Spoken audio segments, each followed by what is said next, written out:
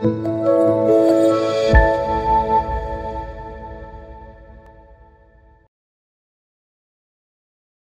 cha ukaguzi katika kazi zake za kila siku, leo tena tumebaini wizi wa maji katika hiki chuo cha mafunzo ya upishi.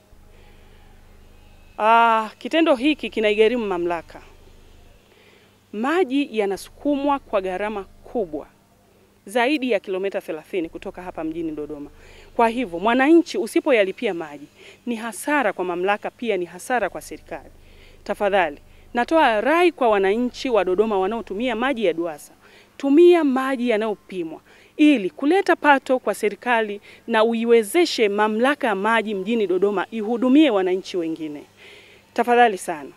Na kama waziri wa maji alivyotangaza, tunatoa wito kwa wale wote waliojiunganishia maji kwa njia zisizokuwa za utaratibu.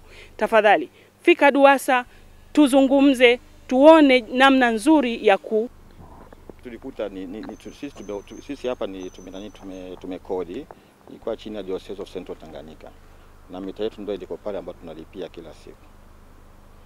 Sasa kufahamu kama hapa kuna wizi wa maji? Mimi sikufahamu vizuri. Maana tuko wengi, maana mimi mwenyewe nilikuja wakati wenzangu walikuwa wameshaanza kazi hapa. Jina lako nani?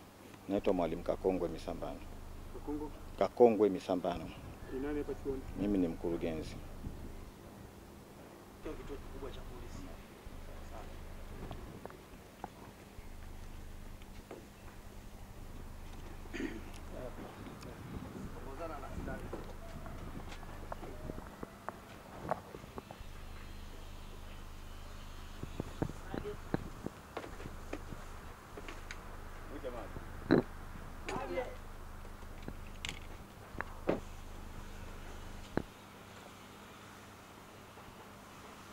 Mimi naitwa Alex Robert Makeremo, ni mkaguzi wa mifumo ya maji kwa wateja. Tumefika hapa kwa ajili ya kufanya ukaguzi wa kutosha na kujiridhisha na matumizi yake, lakini tuliona matumizi yake ni kidogo sana anachokitumia. Baada ya kufanya ukaguzi tuliona hiyo chemba ile pale, huo mfuniko ambao umefunikwa hapo, ilibidi tuufunue huo mfuniko. Baada ya kufunua tuliona kuna control ya maji. Baada ya kuona hiyo control ya maji ilibidi kufunga ili kutenganisha kuona kama ina uwiano na maji ya kwenye mita. Tuligundua kwamba laini hii haina uwiano wowote na laini ya kwenye mita. Tukagundua kwamba maji haya yanaingia jikoni ambayo hayapiti kwenye mita. Ndipo tulipoanza kufanya process za kuchimba na kuthibitisha kwamba maji haya ni kweli hayapiti kwenye mita ya maji. Kwa hiyo mkurugenzi huyu wa eneo hili taratibu zote anazifahamu, kwa sababu hata vijana huwa wananyanyua hiyo chemba, wanafunga na kufungua. Kwa hiyo walichokifanya hata kule wametusumbua sana. Walikuwa wameingiza karatasi kwenye bibi tape.